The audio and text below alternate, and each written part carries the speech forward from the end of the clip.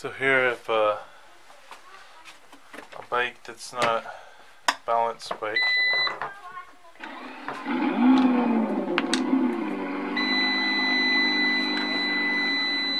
And it's showing a flashing light. I'm making a noise here. So we'll be checking this out. The very first thing that you want to do is just to reset the gyroscope by balancing your bike, putting it up, and then holding the power button for about 5 seconds. And if this doesn't work, then there is some issue with the circuitry inside. So you want to remove the bottom casing so that we can get at the electronics inside the little scooter. So just taking off the case, you can see this circuitry is the self-balancing circuitry, and they're about the same on both the left and right hand side. So I'm going to remove the motor controller and see if this is the issue. And just using my multimeter, I can verify if this is a problem. There are these power MOSFETs, and I'm just making sure that there's no short, just using the multimeter. Other fast way to do this without a multimeter is to swap your motors, because the motors are interchangeable.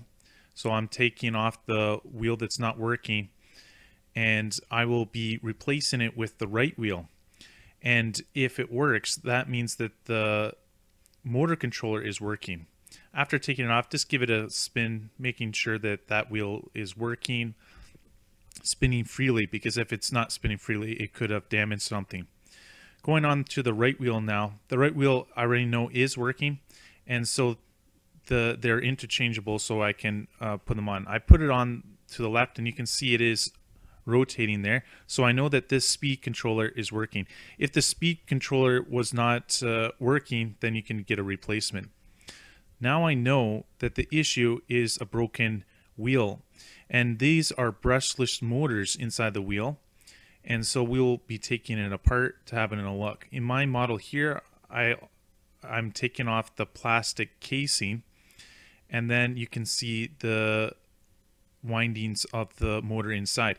I'm pushing it down, and they're very strong magnets, but it will pop off, and you can see the bearings and the wiring as well.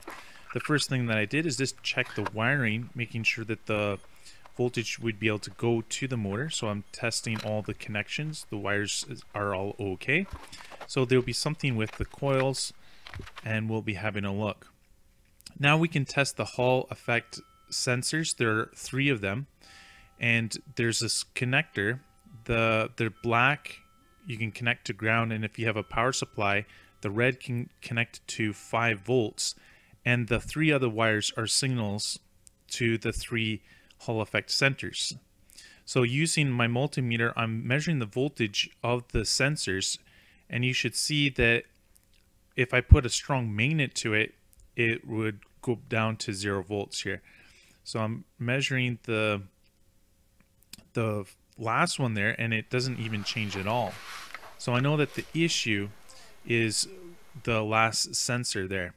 You can also test with your voltmeter. Right here you can see I'm measuring, and then when I flip the sensor here, I'm measuring a good one, and it's an open circuit when I have the negative and positive, the negatives to the middle and the positive to the bottom, and if you get in a different reading, we know that this is the issue. So this sensor is no good, so I had to remove it. Just using a soldering iron, you can heat up the pads, and then you can take that sensor off.